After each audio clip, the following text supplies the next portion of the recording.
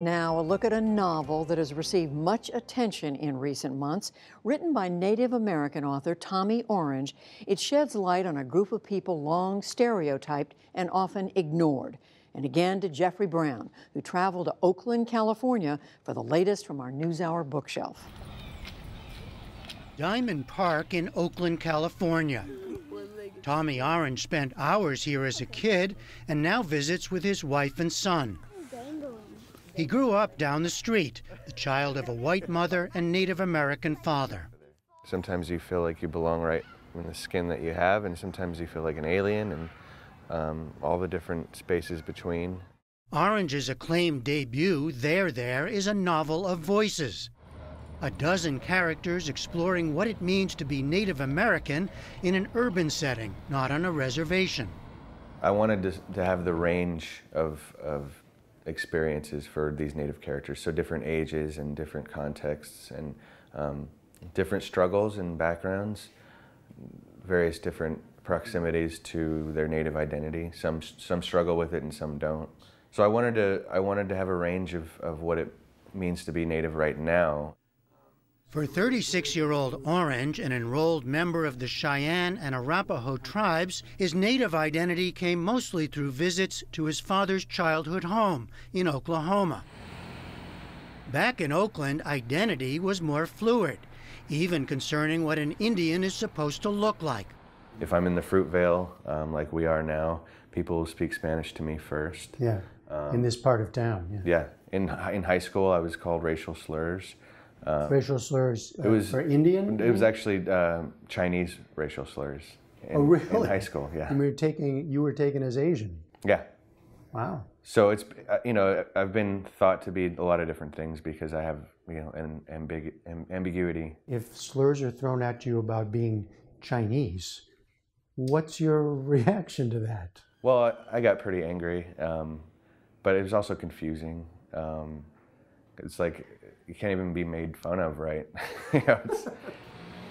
After graduating from college, Orange worked in a variety of jobs, including here at Oakland's Native American Health Center.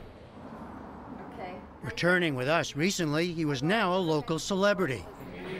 He became a reader late, he told me, and wasn't satisfied with the monolithic image of natives he found.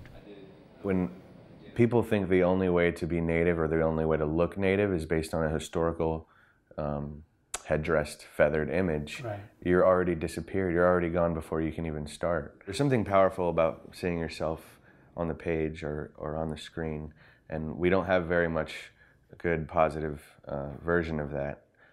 Native people we have a lot of stereotypes that we battle against, or negative ideas that we're dumb or we're drunk, or so I was sort of writing out of a loneliness. What came out is being widely praised as an important new voice in American literature. We know the sound of the freeway better than we do rivers, the howl of distant trains better than wolf howls. We know the smell of gas and freshly wet concrete and burned rubber better than we do the smell of cedar or sage or even fry bread. We ride buses, trains, and cars across, over and under concrete plains. Being Indian has never been about returning to the land. The land is everywhere or nowhere.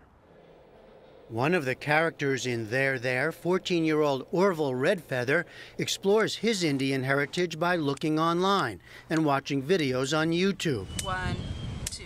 A contemporary way to learn what it means to be Native, and something Orange himself turned to for research. In an urban setting, if you're not tapped into the community and you're not going to powwows, and for some of us, our parents weren't forthright about the history or our culture or our tribe, sometimes because of pain. So there's still that curiosity, and what better place is there than the internet if you're curious. A powwow, in fact, becomes the destination that finally connects Orange's characters. He patterned it on real ones, large intertribal gatherings like this in Albuquerque, New Mexico. It's intertribal, it's contemporary and traditional. But he set his fictional powwow at the Oakland Coliseum, where he'd attended ball games in his youth. You have a bunch of people coming together to dance and to sing and to drum, and There's an aliveness to being Native that you can feel there. I have my characters reflecting on like how to be Indian, how do you do it now? What does that mean? What does that mean if you live in the city? Two-part thing. Orange studied and now teaches at the influential Institute of American Indian Arts in Santa Fe. And he's just one among a new generation of writers and poets telling a new Native story. The goal now, he says, for himself and other writers, to sustain the momentum they're building and to keep telling stories. Well, one of the functions of literature that I admire is when you can read like an intimate detail that a writer writes about and you have this feeling like, oh my God, I didn't know anybody else thought like that or did that. I want to be able to keep doing it and support my family and help other Native writers in the program that I teach in to get their work out in the world. For the PBS NewsHour, I'm Jeffrey Brown in Oakland, California.